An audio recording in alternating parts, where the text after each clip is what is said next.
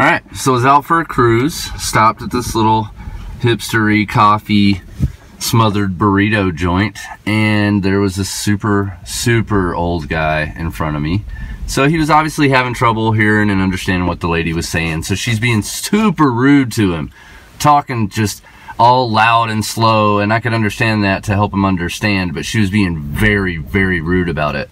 And then the people that's with the guy paid for their shit and then left. Like, didn't help him, didn't pay for his shit, nothing. So he's having all kinds of trouble in front of me in line, and they ring up his stuff and they're like 15, 25 or whatever.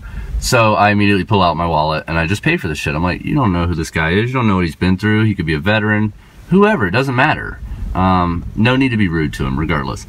So I paid for his meal, and then he nicely shook my hand, came back over to our table later and gave me a voucher for the hot springs. And so here we are. Let's see what happens. Alright, so here we are. The hot springs. The view. It's insane.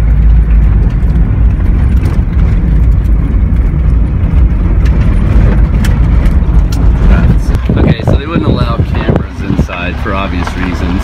Clothing optional!